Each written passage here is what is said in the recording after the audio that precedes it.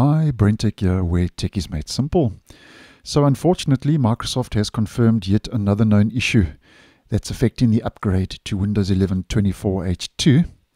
But I must just say at the outset, although this is a confirmed known issue over on Microsoft's Known Issues Health dashboard page, I am just going to say that I think this will affect more the minority than the majority of users. But nonetheless, because we like to keep you posted, just a quick video to give you a heads up. Now, here is the official issue. Microsoft says that after installing Windows 11 version 24H2, you might experience issues while starting Microsoft Outlook if you are using Google Workspace Sync. They mention that you might observe that Microsoft Outlook fails to start and you are unable to uninstall or reinstall Google Workspace Sync.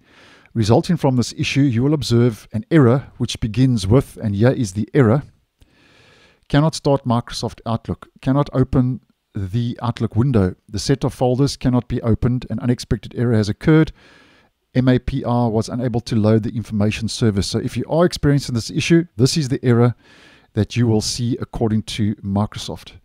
Now, just on a side note, if you don't know what Google Workspace Sync is all about, basically it's a tool that allows you to manage your Google Workspace emails, calendar events, contacts, notes, and tasks directly in Microsoft Outlook. And according to Microsoft, this integration helps users who prefer using Outlook to access and manage their Google Workspace data. So that's just a quick overview as to what Google Workspace Sync is.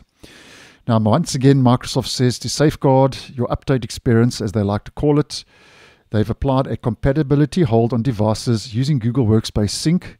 And once again, because of this, these devices will not be offered to install Windows 11 version 24H2 via the Windows Update page. So that's quite a common thing if there are issues that Microsoft picks up on your device this time, that Google Workspace Sync is basically crashing Outlook.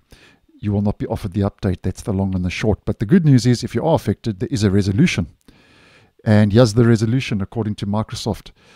Devices which are encountering this issue will need to install the latest version of Google Workspace Sync prior to updating to Windows 11 24H2. This issue is resolved by installing the latest version of Google Workspace Sync, which is this version, 4.3.68.0. So there we go. That will resolve the issue according to Microsoft. And once again, they say if your device still encounters this safeguard hold 48 hours after updating to the latest version of the application, you'll need to contact Google Workspace support for more information on the resolution. So that's the official word from Microsoft. As mentioned, I think this is going to be affecting more the minority than the majority of Windows users. But there we go, another safeguard hold. And if I get any more info, I'll keep you posted. So thanks for watching, and I'll see you in the next one.